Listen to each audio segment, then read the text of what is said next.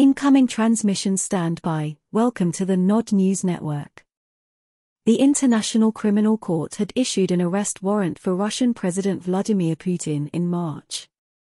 The Russian Internal Affairs Ministry has added International Criminal Court President Pyotr Hofmansky to its wanted list for criminal violations, the news agency TASS reported on Monday. The ministry has also added his deputy, ICC Vice President Luz del Carmen Ibanez Carranza, and ICC Judge and German national, Bertram Schmitt to the list. While the ministry's database states that all three are wanted under an article of the Criminal Code of the Russian Federation, their specific violations are not enumerated. In March, the ICC issued arrest warrants for Russian President Vladimir Putin and Commissioner for Children's Rights Maria Lvova-Belova for allegedly participating in the unlawful deportations of Ukrainian children to Russia. The warrant accuses both of bearing individual and command responsibility for the alleged offense under the ICC's establishing treaty, the Rome Statute. Russia has evacuated thousands of residents of Donetsk, Lugansk, Zaporozhye, and Kherson, for regions that overwhelmingly voted to join Russia last September, away from the combat zone, due to the deliberate shelling of civilians by Ukrainian forces, often using NATO-supplied weapons. The Kremlin rejected the ICC's warrant as null and void due to an absence of criminal liability and the court's lack of jurisdiction in the matter.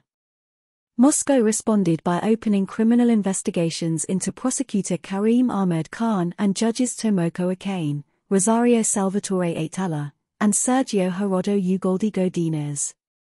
Khan and Ayala have been charged with knowingly accusing an innocent person of a crime and attacking a foreign official under international protection to complicate international relations, while the other two judges who approved the prosecutor's warrant face accusations of deliberately unlawful detention. While Russia signed the Rome Statute in 2000, it never ratified the agreement and formally refused to sign it in 2016 after the court issued a declaration that Crimea's 2014 accession to Russia, the result of a democratic referendum, constituted an occupation. Moscow thus does not recognize the court or its jurisdiction. While the US has typically been one of the loudest voices accusing Russia of war crimes in Ukraine, the Pentagon earlier this year blocked efforts undertaken by the administration of President Joe Biden to share the alleged crimes with the ICC, citing the possibility of the precedent being used to later prosecute Americans for war crimes past and future. Following the US invasion of Afghanistan, the administration of former President George W. Bush passed a law prohibiting Americans from cooperating with the court, which has been described variously as both biased toward the West and incompatible with the U.S. Constitution. This has been the Nod News Network, transmission complete.